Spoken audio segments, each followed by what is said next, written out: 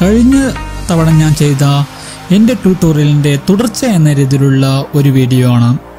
കഴിഞ്ഞ ട്യൂട്ടോറിയലിൽ ഞാൻ അഡോബ് ഓഡിഷനെ കുറിച്ചും എങ്ങനെയാണ് അഡോബ് ഓഡിഷനെ റെക്കോർഡ് ചെയ്യുക എന്നതിനെക്കുറിച്ചുമാണ് വിവരിച്ചിട്ടുള്ളത്. അതുകൊണ്ട് തന്നെ ഇന്നത്തെ ട്യൂട്ടോറിയലിൽ ഞാൻ നിങ്ങളുടെ മുമ്പിൽ പരിചയപ്പെടുത്താൻ പോകുന്നത് ഈ റെക്കോർഡ് ചെയ്ത ഓഡിയോകളെ എങ്ങനെയാണ് എക്കോ ഇഫക്ട്സ് നൽകുക എന്നതാണ്.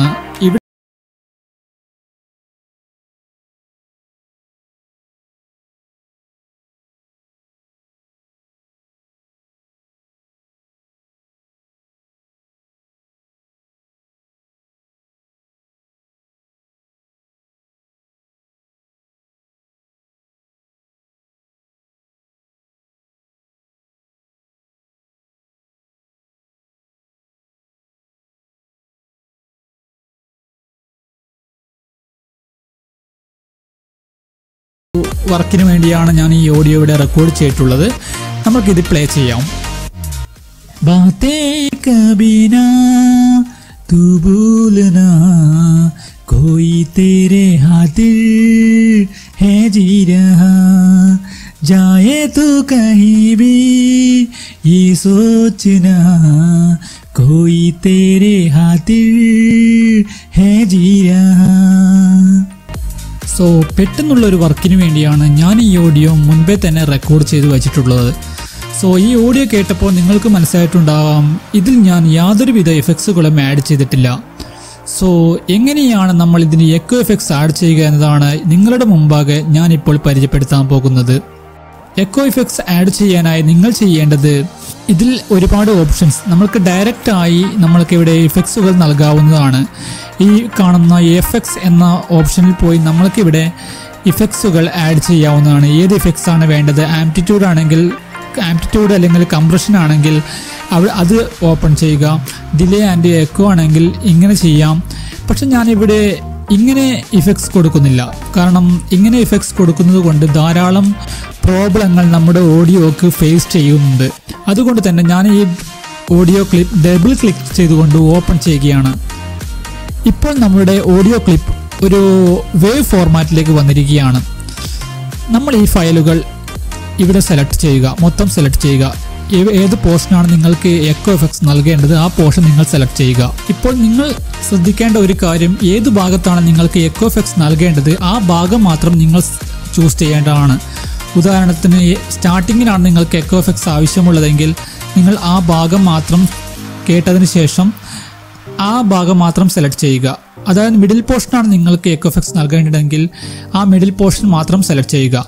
കൂടാതെ എൻഡിങ്ങിലാണ് നിങ്ങൾക്ക് എക്കോ എഫക്ട്സ് നൽകേണ്ടതെങ്കിൽ അതും നിങ്ങൾ സെലക്ട് ചെയ്യുക. സോ ഇപ്പോൾ ഞാൻ ഈ ഓഡിയോ ഞാൻ റെക്കോർഡ് ചെയ്ത ഓഡിയോക്ക് മൊത്തം സെലക്ട് ചെയ്യുകയാണ്. കാരണം ഈ ഓഡിയോ ഫയൽസിൽ മൊത്തം ഞാൻ എൻ്റെ എക്കോ എഫക്ട്സുകൾ നൽകാൻ ഉദ്ദേശിക്കുന്നുണ്ട്.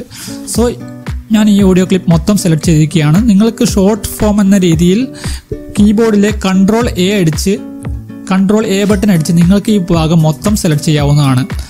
സോ അതിനുശേഷം നിങ്ങൾ ഇവിടെ കാണുന്ന ഇഫക്ട്സ് മെനു, ഇഫക്ട്സ് റാക്ക് എന്ന് പറഞ്ഞ ഇഫക്ട്സ് റാക്കിൽ പോവുക.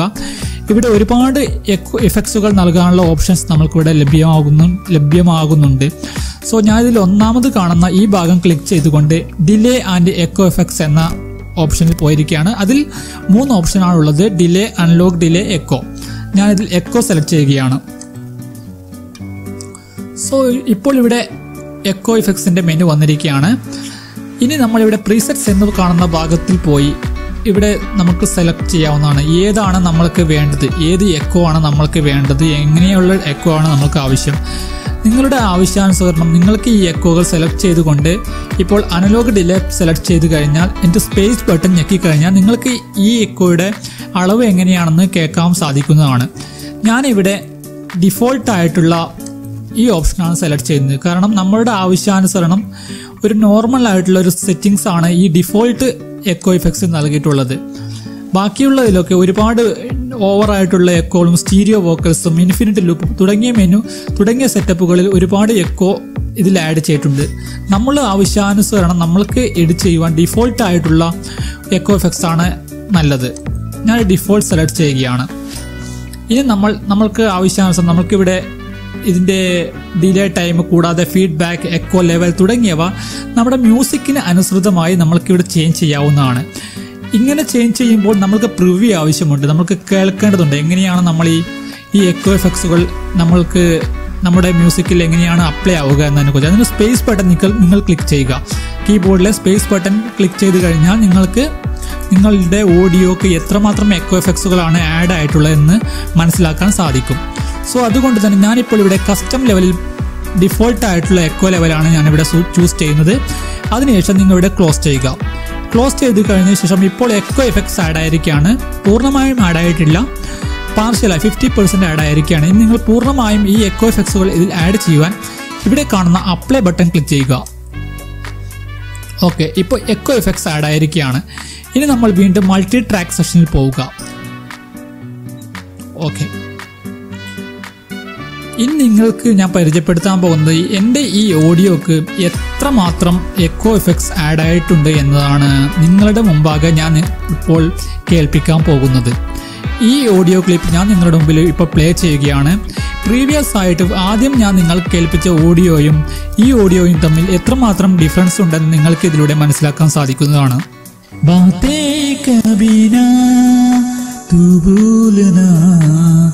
कोई तेरे हाथिर है जी रहा जाए तू कहीं भी ये सोचना कोई तेरे हाथिर है जी रहा.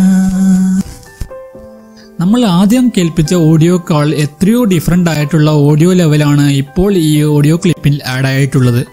നിങ്ങൾക്ക് പ്രീവിയസ് ആയിട്ട് ഞാൻ കേൾപ്പിച്ച ഓഡിയോ ക്ലിപ്പും ഈ ഓഡിയോ ക്ലിപ്പും കമ്പയർ ചെയ്ത് കഴിഞ്ഞാൽ വലിയൊരു ഡിഫറൻസ് ആണ് നിങ്ങൾക്ക് അനുഭവിച്ചറിയാൻ സാധിക്കുക. ഒരു സ്റ്റുഡിയോ ലെവലിലുള്ള എക്കോ പ്രീസെറ്റ് ആണ് ഇപ്പോൾ ഞാൻ ഇതിൽ ആഡ് ചെയ്തിട്ടുള്ളത്. So thanks up guys, thank you for watching my tutorial. അടുത്ത ട്യൂട്ടോറിയലിൽ ഞാൻ നിങ്ങളുടെ മുമ്പിൽ എങ്ങനെയാണ് റിവർബ് കൂടാതെ നോയ്സ് എങ്ങനെയാണ് നമ്മൾക്ക് അനാവശ്യമായിട്ടുള്ള നോയ്സുകൾ എങ്ങനെ റിമൂവ് ചെയ്യാം എന്നതാണ് അടുത്ത ട്യൂട്ടോറിയലിൽ ഞാൻ നിങ്ങളുടെ മുമ്പിൽ പരിചയപ്പെടുത്തുന്നത്. So thanks up guys, thank you for watching my tutorial. Signing out, ജത്തു Hashmi.